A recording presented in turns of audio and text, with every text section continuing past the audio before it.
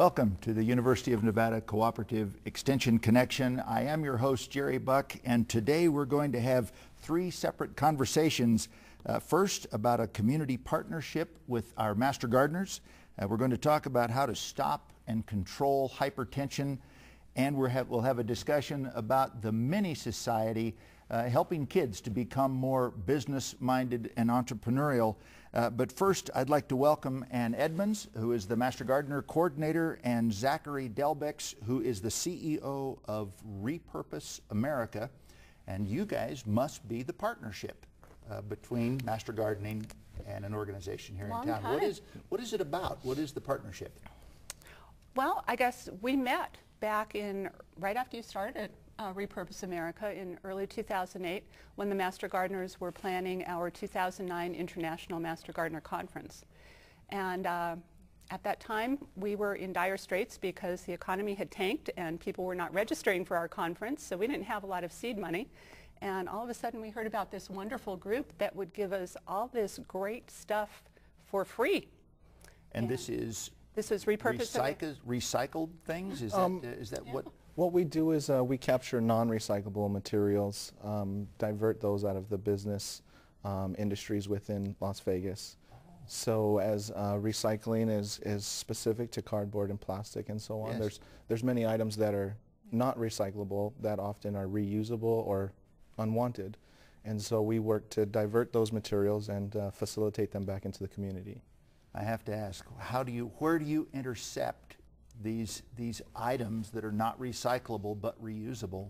Where do you get them? Sure. So my experience, I grew up in the convention industry here and the hospitality industry here in Las Vegas, and watching this industry that drives our city, I watched the kind of opportunities that presented the model, which actually presents problems for the industry, and that's the stream of materials that have to exit the building so that we can get the next show in. And so we really target that material stream to be a resource for. It was amazing to me when they first told me that for a lot of conventions here in town, that it's cheaper for them to leave their entire displays, the partitions, and all the exhibit materials. Just leave it. It's cheaper than sending it home, shipping it home, no person power or anything. So, I mean, they leave everything, including pink flamingos, right? That was from a recent conference of landscape exhibitors. But they leave, if you have a conference, they leave all the bags, the badges, the display boards, plants and things like that. Yeah, so you negotiate this with the organization that's having the conference so that they know you don't have to sneak around and take stuff off the tables. So the goal is sustainability in terms, and as we know, sustainability is bottom line driven in a sense, where if it costs more money, if it's an expense, it might not make sense. So our goal is to partner with visiting organizations coming into town to show them ways of saving money, as well as be socially responsible to our community here. So that's what we do, is we enable visiting convention and visitors to be responsible to their impact, and provide that in a way that really saves them money, as well as could provide them a source of income. So benefiting the cooperative extension, as well as over 300 community programs we've worked with in the last 3 years, and directly have impacted over 75,000 individuals throughout southern Nevada. How long have you been doing this, Zachary? August of '07 is when I incorporated. Pretty new company. Exactly right. I founded this business to really provide a standard practice for Las Vegas, as we are the leader in the convention industry. I think that as a convention industry, we need to lead in sustainability. You bet. And we have invested quite an extensive amount for our community into this industry, and this industry can really pull us back out of our economic downturn. You have a higher purpose. That's pretty neat. I'm hoping that we can rebrand Las Vegas, if you will, to the sustainable destination for business. And how did you find this Repurpose America? They actually found us. They heard that we were doing a conference, because you're on a conference list when you've got an upcoming conference, and they contacted us, And it was almost like being a kid in a candy store or something with all the bounty. And they've continued to support Cooperative Extension and the Horticulture Department. The recent landscape show and everything. I wasn't kidding about the pink flamingos. We have pink flamingos that we're thinking we might be using it when we do different classes to be able to say, okay, kids, go to the pink flamingo, garden or something like that. Potting soil, fertilizers. For our own conference, we use things like foam core to hang our poster sessions on. We had badge holders. And those are materials that could come from your company. Everything. That's exactly right. So a lot of these materials, as she mentioned, are non-recyclable. So as our mission is to enable a sustainable community through innovation and education. What we do is we complement and complete the recycling process by diverting those non-recyclables. So it actually saves money and time for the recycling company because they're not sorting through those materials. It saves our landfill because those materials ultimately have no destination.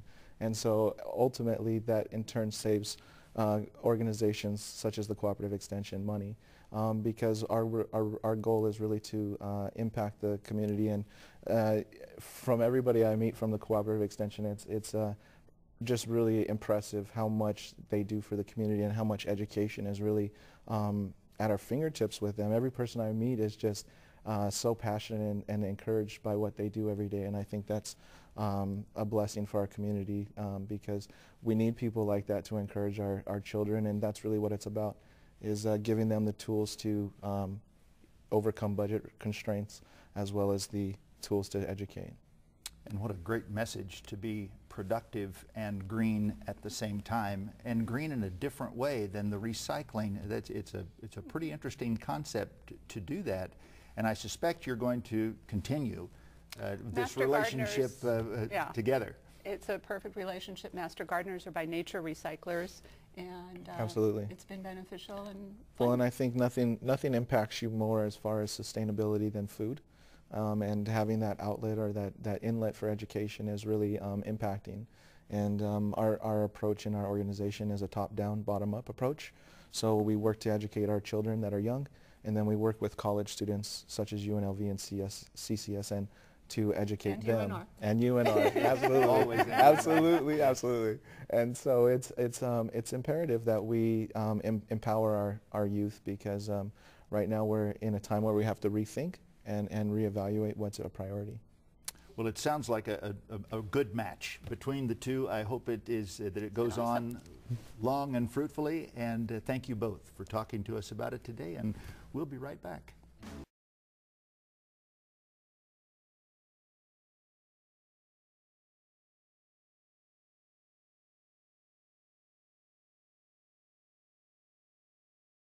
Welcome back to the University of Nevada Cooperative Extension Connection. My next guest is Ann Ball. She's with the University of Nevada Cooperative Extension also and is program coordinator for the Stop Hypertension program. Hypertension, high blood pressure, yes, that kind of thing. What exactly is your program about? Well, the name is Eating to Stop and Control High Blood Pressure. It is a program developed by with the University of Nevada Cooperative Extension, and it is a program that is absolutely free to the community. It is a program that is designed to do just what the name says, to stop and control high blood pressure. Now, is this a program to identify different medications that I should be taking to control hypertension, or do you take a different tack? We absolutely do. It's about how we eat. And the program is set up with an eating program called DASH. The DASH diet, DASH stands for Dietary Approaches to Stop Hypertension. Has nothing to do with medication. It's about how we eat. And so the food that we eat makes a difference. And so we teach how to follow that program. Now, the old standby that we all tried to avoid was salt. I've been hearing that. I have a little hypertension myself, and I've been hearing cut out the salts most of my adult life. Is that, is there more than that? Absolutely correct. The research has shown that when we eat a diet or eating plan that is low in fat, low in sodium, and high with fruits, vegetables, and grains, that it can reduce a blood pressure for a person, whether you have high blood pressure or not. And that's what even the if eating you're plan. not Even in a if you're chronic situation with high blood pressure, this will improve your blood pressure. absolutely, for a person with or without, you will get a better blood pressure reading by following this plan. And are there dietitians involved in this? Is that sort of at the fundamentals of the program to develop the kind of foods that people should be eating? No, actually, the plan is already researched through the researchers, and we just teach this, getting people to understand that a well-balanced eating plan is what's going to help control the blood pressure, because the DASH plan is already set where you only have about 27% of the calories come from fat, and it's absolutely low sodium, because we teach herbs and spices to enhance the flavor rather than to add all of the salt. Well, that flies in the face of the old adage that if it tastes good, spit it out. You're saying it can taste good and you can go ahead and eat it. Absolutely, yes. You can eat it with the herbs and spices that we teach you to use. Is there a physical component to this? Do you encourage people to be more active and that sort of thing as well?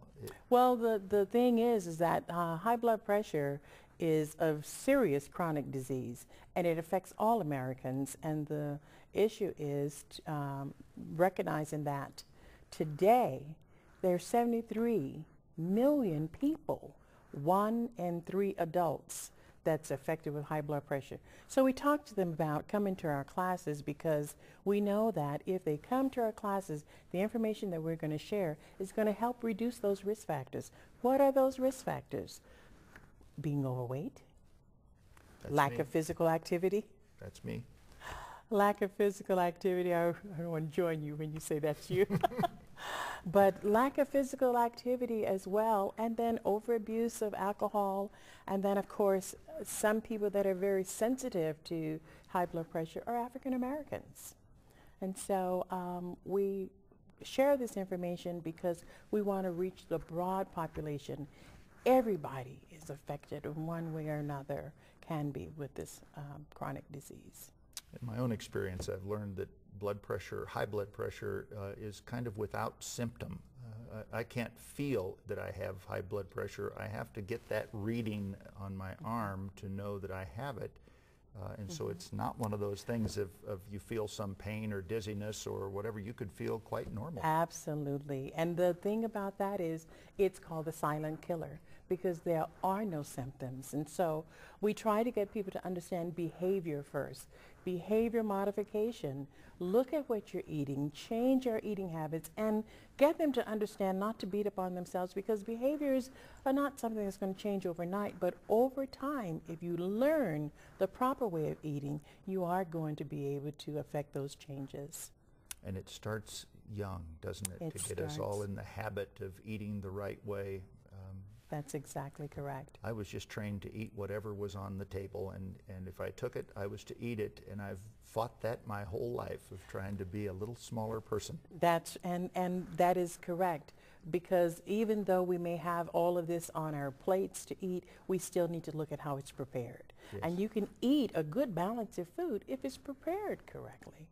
Not too fried all the time, not the heavy salt, adding the salt at the table, just recognizing that we can eat a healthier meal without all of the additives that cause us either to gain weight or to cause the blood pressure to be aggravated. How do I become a part of your curriculum? How do I become one of your students? Well, actually, one of the things that we've done after we newly revised our curriculum, we're started out teaching in the churches, so a lot of churches have our information. You can also go to our website, unr.unce.edu. .edu. Thank you. Yes. But yes, our website, and then through community centers, recreation centers, we're all out there in the community teaching our programs. And all I need to do is commit to a certain amount of training to be a part of your class. How much training do I have to agree to? Our lessons are 5 weeks, and we ask that our participants commit to that 1 day a week for 5 weeks, and it's 1 hour. spend an hour together once a week for Once a 5 weeks and maybe have some impact on Absolutely. my chronic high blood pressure. It will have an impact upon your blood Give me a pressure. longer life. Yes, that's our hope. What a nice goal that is. And how do you know if people are improving as a result of what they've learned? Do you get feedback? Is there an evaluation? Yes, we do. We have an evaluation after each class, but more than that, the research is being analyzed at this time. We do not have a report back as of yet, but we have got many of our participants that send letters to us about how the program has impacted their lives, and then our site coordinators give us verbal feedback on what the participants are saying to them and how it's impacted them. So we then learn what works and what doesn't and keep making our program better. Ann Ball, thank you That very is kindly correct. for talking to us about hypertension today. This is a very important subject, Thank and we you. will be right back. All right.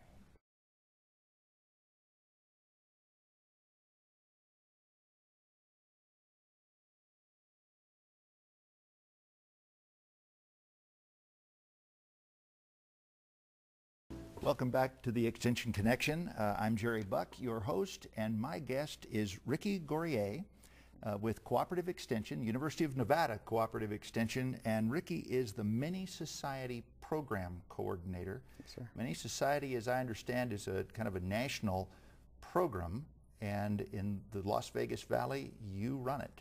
I do. Mini Society it's been adapted for the Vegas audience. We've incorporated it so that we can deliver the program in the school district during the school day. It's an experience-based, hands-on learning program for kids between the ages of 10 and 12, more specifically 5th graders in elementary schools. 5th graders, elementary schools, and Mini Society exposes them to the world of business, To the world of business. entrepreneurism. Is that the focus of this? It is. Research shows that youth are more acceptable to the entrepreneurial spirit between the ages of 10 and 12. And with the economy that we have now, it's more important that we engage these youth at a young age so that when they get to the workforce, they'll be more primed and ready to venture out into that entrepreneurial segment of the market. And once you've learned to take that risk and feel those highs of a little business success, your hope is, I suspect, they will become lifelong entrepreneurs. That is the hope. That is the hope. How many kids are you focused on in the Vegas Valley? How many have had a chance to experience this? I believe 6,000 youth over the life of 6,000. the program so far have experienced it in the Las Vegas Valley. And the people who are teaching the program, how many? One One. at a time. I see. And I suspect you being the one, you're working in the grade schools or in the primary schools around the valley.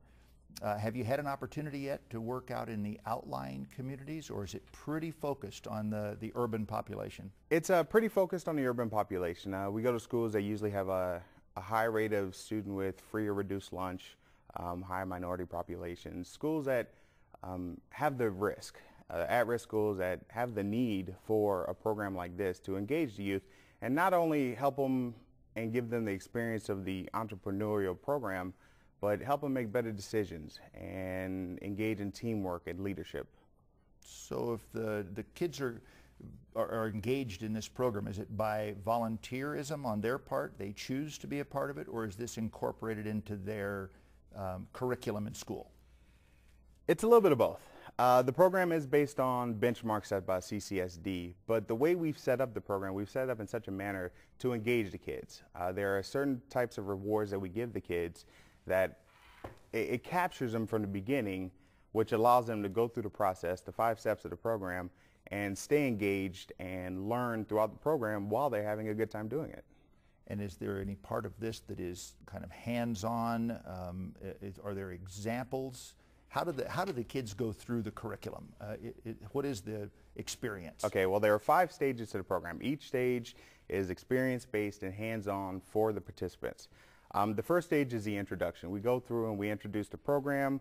I introduce myself. We introduce them to the element of scarcity and how important it is and how relevant it is to the kids throughout life, between natural resources, human resources, and everything else. And we engage them. We get them captive. From there, we move on to the second part of the program, which is the forming of the society. Each classroom becomes their own society. In this society, they name it, they create their own flag, they create their own currency, which allows them to buy in and have ownership of their society. Then they become proud of their society as opposed to the other societies in the school. Now that's where this is becoming a mini society. That's where it's becoming. It's created by the students. Correct. And it's complete buy-in, and we still have the kids engaged. So then we move on to the third part of the program, which is the jobs portion of it. There are different jobs in the society that the youth can get, but to get the jobs, they have to go through an interview and they have to fill out an application. At this point in their lives, they've never had this opportunity. They've never had to do anything like this. And a lot of youth, when they get to high school and are ready to enter the workforce, still have not gone through an interview or filled out an application. So we give them this experience, and the rewards is they get paid. So they're motivated and still engaged. The fourth part of the program is the business, and they form their own businesses. They're allowed to form partnerships or do it by themselves as a sole proprietor. And they have to do a business plan, a business license. They have to market it. They have to advertise it.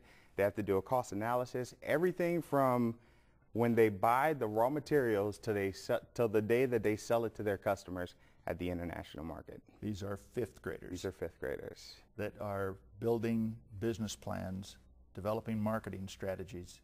And shooting commercials. And shooting commercials on how to sell their product. Yes, sir.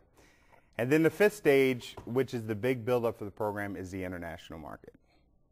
And the international market is all of the fifth graders come together and they set up shop, whether we do it in a multi-purpose room, the cafeteria, or outside.